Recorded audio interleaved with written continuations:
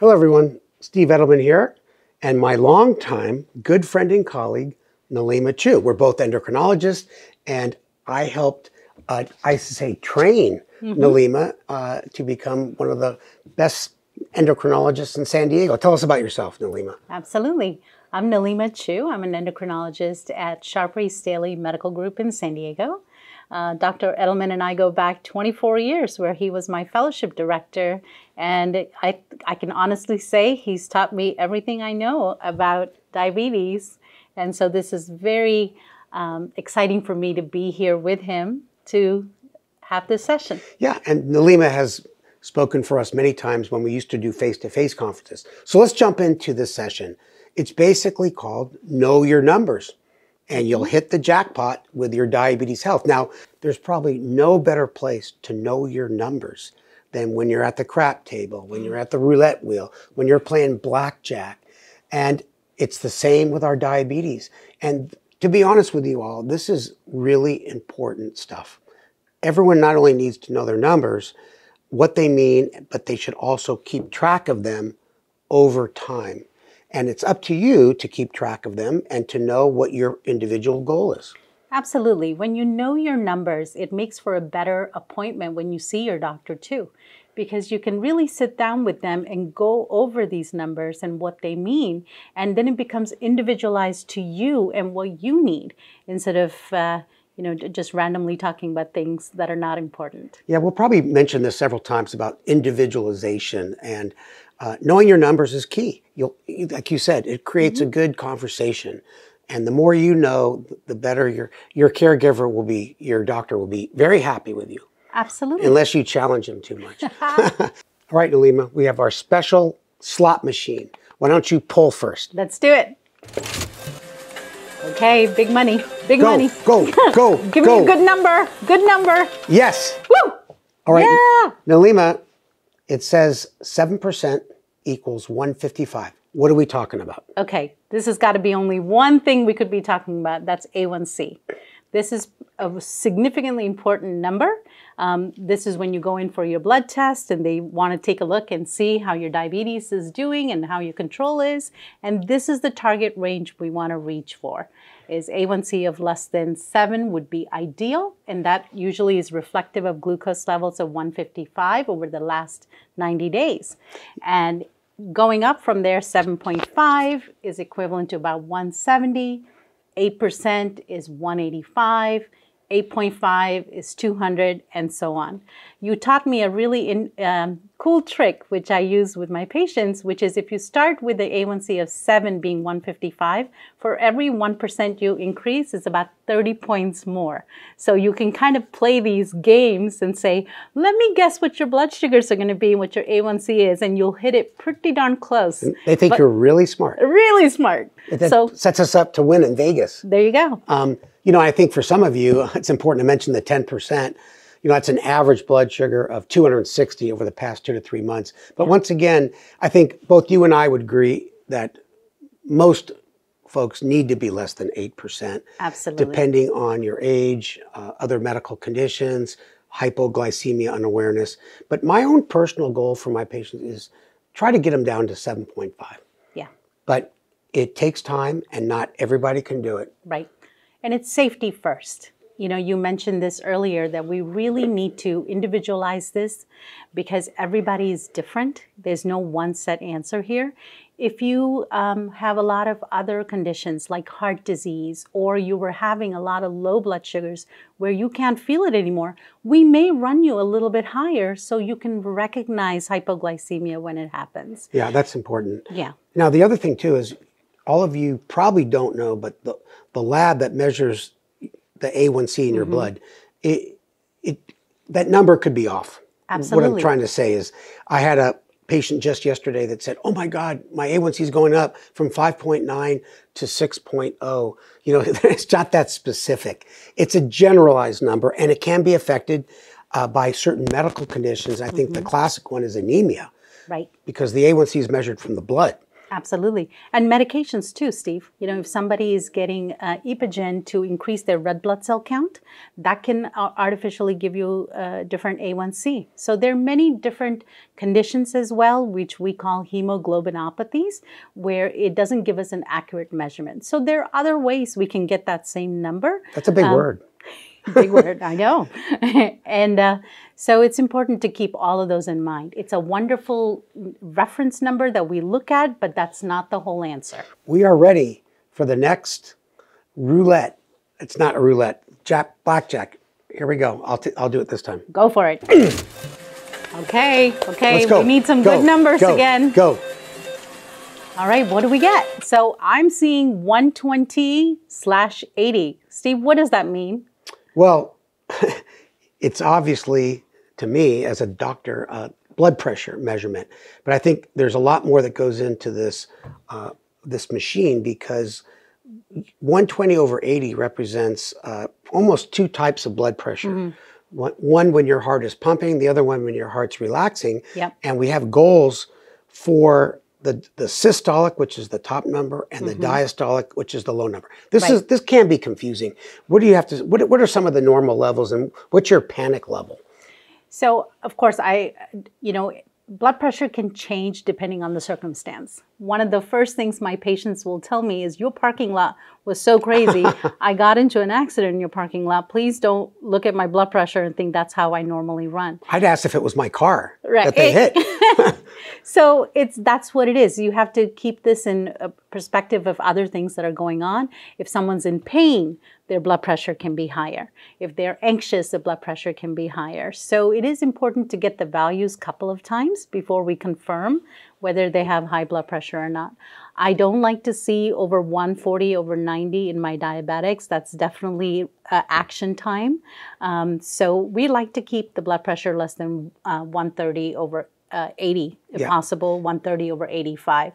But again, individualized. The goal is not to get them to pass out with lowering the blood pressure. Yeah, so, it's not good if your blood pressure gets too low. Yes. But blood pressure affects not only your heart, but also your eyes, your kidneys, and many other organs. So it's extremely important. The one thing that drives me crazy is that I measure my own blood pressure. It could change in 3 minutes. Oh, yeah. So it's like airline tickets, it's the rent-a-car that you rent, and it changes so much.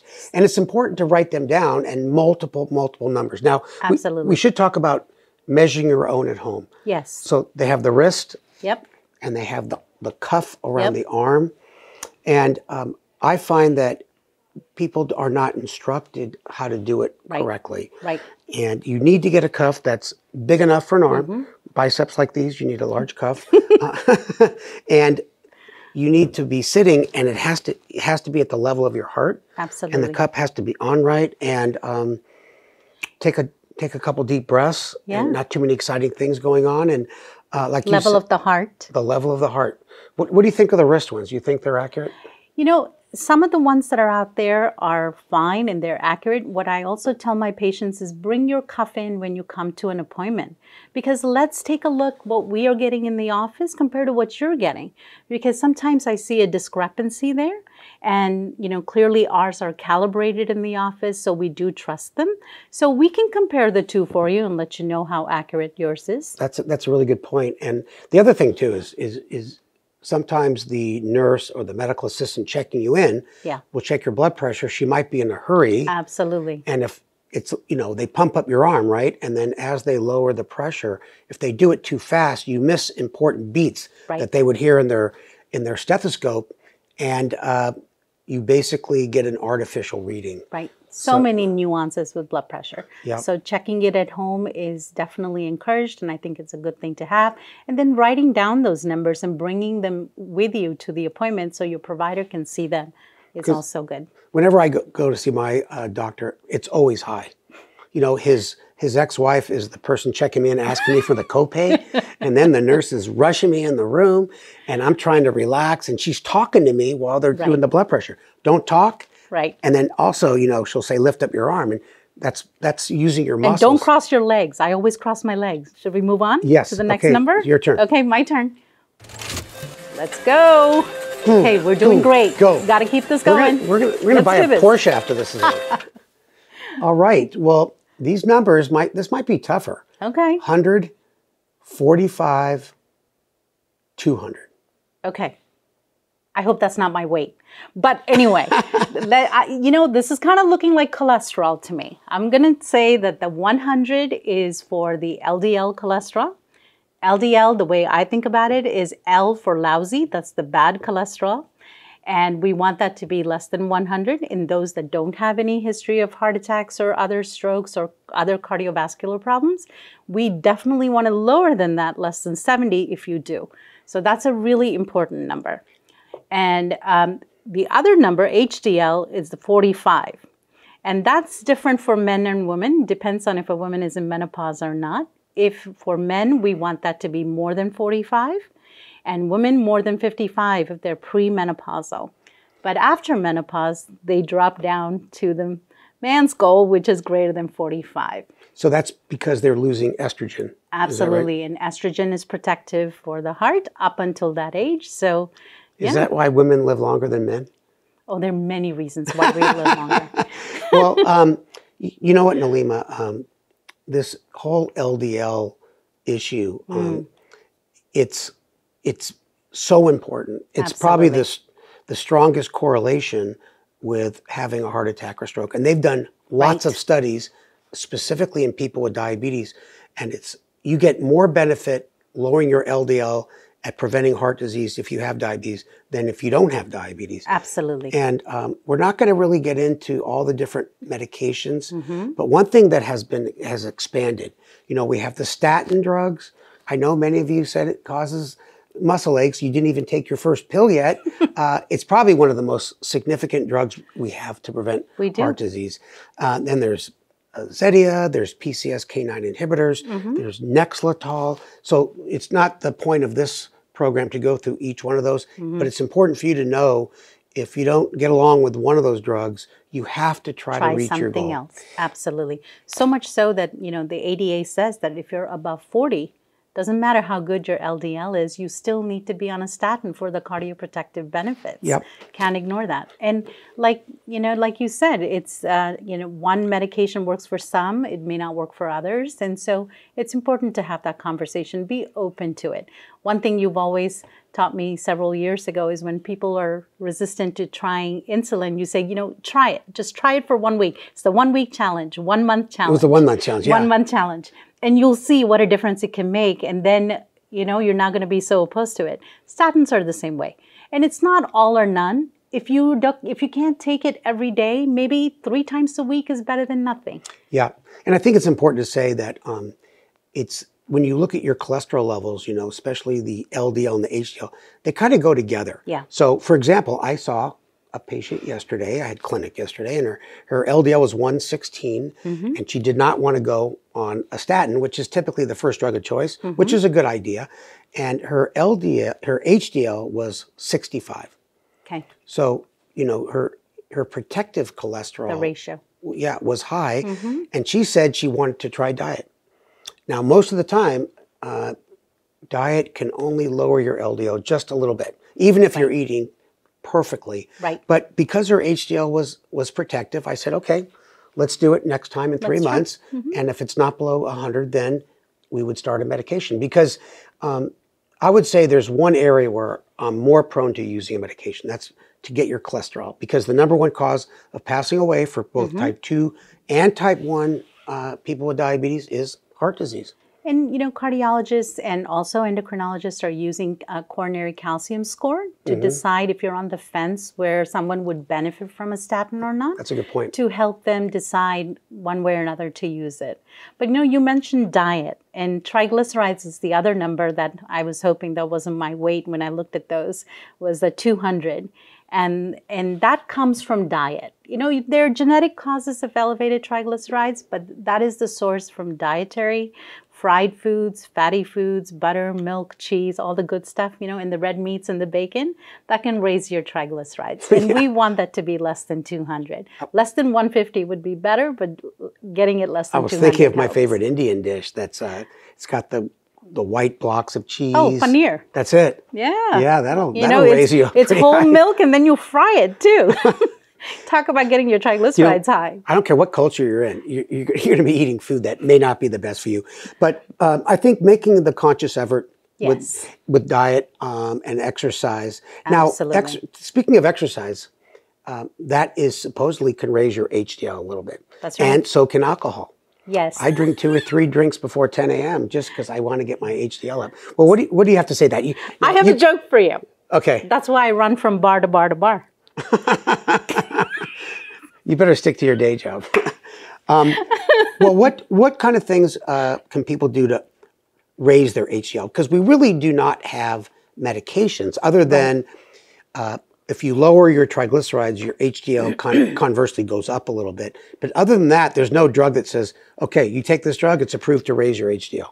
Right. There's niacin that can raise HDL, but it can also affect glucose levels. And there is the flushing that happens with it too. So it's not one of my favorite medications, but people do say, oh, I can get benefit. But exercise is the best way. Yeah. And, the other thing too that you should know that your cholesterol levels and even your HDL is hereditary. Yes. So we know that when people live into their hundreds, their HDL is usually pretty high. Yeah. And when you have a low HDL, you're stuck with it, kind of. Well, Nalima, the slot machine had that number on the right that said 200, referring to triglycerides. And I think particularly important for people with type 2 diabetes, they do have higher triglycerides than people with type 1 or the non-diabetic population. So at what level do you start to worry about the level being too high?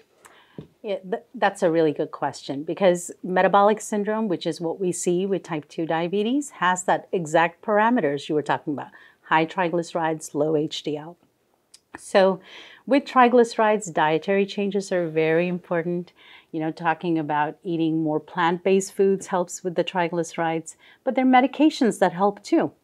Because like you mentioned, sometimes it doesn't come down. There's a familial component, genetic component. There is. So using statins can help, but there are medications targeting specifically the triglycerides, and they're called fibrates.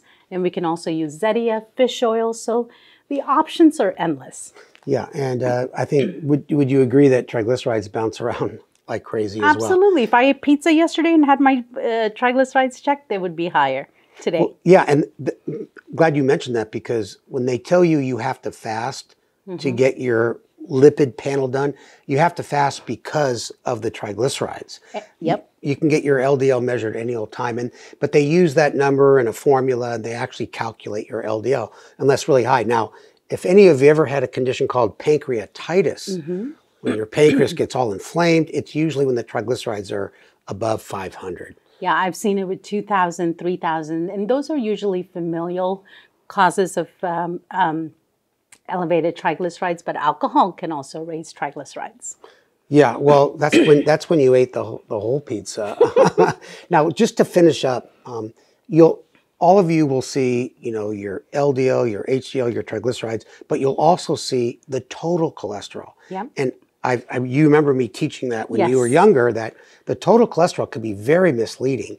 And the head of the lab will say, oh, you have an abnormal total cholesterol because it's above 200. Right. But remember that your LDL and your HDL, in a way, go into the total. Absolutely. So if you're like a super athlete, your HDL may be really high, which is awesome. It'll raise your total.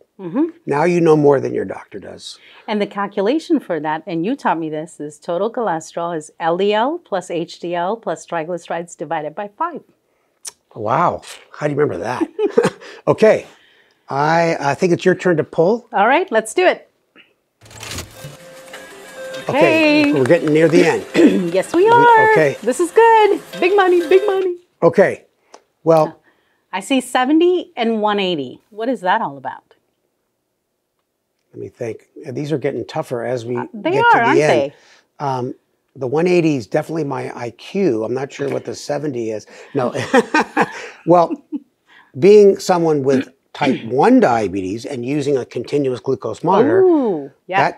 that sounds like time in range, which is the percent of time that an individual is between 70 and 180. Now, this is an important topic for this session because it's for people with type 2. Yes. And continuous glucose monitors are being used more and more. Absolutely. Dexcom, the Libre, Yep. the Eversense.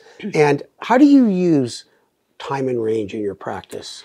I love this. You know, before we had all these continuous glucose monitoring, I had a crystal ball. And I would look through it and be like, what is your time and range? And in fact, that's something that we weren't even taught in fellowship. Oh, nope. We put everything on that A1C, but you and I know A1C is so deceiving because, you know, if you have a super high, average it with a super low, you're going to get a beautiful A1C, and that doesn't tell you anything.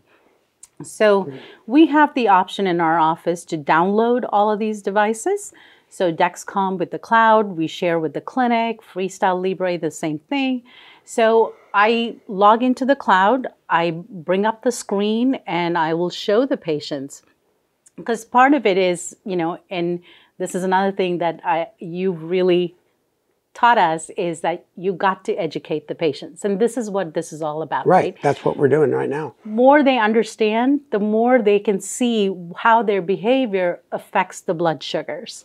And they need to make that connection because then it helps you realize what they should or should not be doing. Yeah, and just to add on to that, besides giving you an idea of what your blood sugars have been over the past 2 to 3 months, you know, the A1C doesn't tell you how much you're bouncing around. Right. And it doesn't tell you what percent of time you're below range. Absolutely. And that's the other part of this, what we call this continuous glucose monitoring metrics. Yep. So we have time in range, but also very importantly, probably the next thing we look at, or even first sometime, is the time below range. No one likes to have hypoglycemia. Right. And there's 2 levels typically, less than 70 and then very low, less than 55. Yep. And we allow for 4% or less. Now, the 4%, every percent represents 15 minutes. So 4% means that during the length that you've been wearing your CGM, that you are below 70 an hour a day. Yeah. So that Wow. sounds like a lot. Yeah. And some days more than others, but it averages out. You know, it takes years for complications to come from high blood sugars. You know, the retinopathy we talk about, the neuropathy, the kidney issues, heart disease. But one fatal hypoglycemic episode can change your life today. Whether it be you lose your driver's license, or there's a seizure that happens, or, you know, someone can get into a car accident and kill someone. Which happens. Well, unfortunately, it does happen. And so I really worry, and I look at the time below range, just like you mentioned, because, you know, every time a hypoglycemic episode happens, you're killing off brain cells. Yeah. And it's also important to realize that these are the standard recommendations. Right. If you're elderly and you want to be very cautious about hypo. Absolutely. You know, time and range, if you're 50% or greater, that's good, but Right. we're always shooting for 0 or less than 1% time below range. And, you know, we've seen studies, Accord and various studies that have shown that intensive therapy does have some risks, especially if you're elderly. It can cause arrhythmias of the heart and have cardiac issues. So I worry about the low blood sugars for many, many reasons. And I would rather see a fantastic time in range than focus on an A1C of like 5.9 or 5.7. If I'm seeing lots of lows with the 5.7, I am not a happy person. Yeah, and I think it's good that you all hear this, because some of you think the lower the A1C, the better, but it puts you at risk. Absolutely. Now, the other thing that people with diabetes that use these continuous glucose monitors, you know, you can see the number and it gives you a trend arrow. And if you're on insulin, it tells you what direction you're going. Yes. And it should have tremendous influence on giving yourself a little more than usual, or when the arrow's going down, a little less than usual. So as you mentioned earlier, Nalima, you know, the person using this device, the person with diabetes, really needs to be knowledgeable about what these numbers mean. Absolutely. How to respond to the trend arrows. And, you know, all of these CGMs have software where you can look at your own data. Yeah. It's the same language that you use that caregivers use. Right. So you should be familiar with time in range, time below range, you know, and things like that. Yeah, it's wonderful that you don't have to check your blood sugars, but that's not the only reason why we use this. There's so much information that's in there. So I think knowing these numbers and what they mean goes a long way with not only for your health and improvement, but also your relationship with your provider, because then literally you're on the same page. Beautiful. Okay, last one. Here we go. Let's do this. Okay. Go, go, go, go. Pew, pew. Let's go. Okay. That's tough because it just says 50 and it says 36. That's clearly our ages. You're less than 50 and I'm less than 36. Yeah, 67 is the new 50.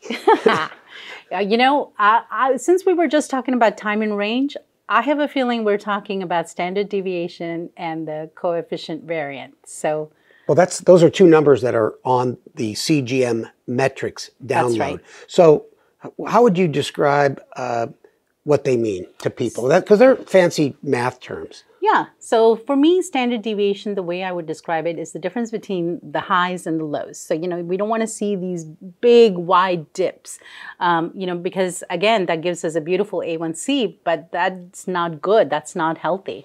You know, we can see numbers that go way down. And then if you're going way high and you're doing this yo-yo thing all day, definitely that's time for intervention for us to figure out where this high is happening and how we're going to fix it, and where the lows are happening and why that's happened. Yeah, that's a great point because you could have a fairly good average. Yeah. But if you're bouncing around, if you're on a roller coaster, as we say, you know, that's not only could be dangerous because when on the low side, you could be really low, but it's frustrating for all of you living with diabetes, Right. bouncing up and going down. And every time you have a discussion with your caregiver, you should be both looking at this 24-hour profile that Yeah. you get with these downloads.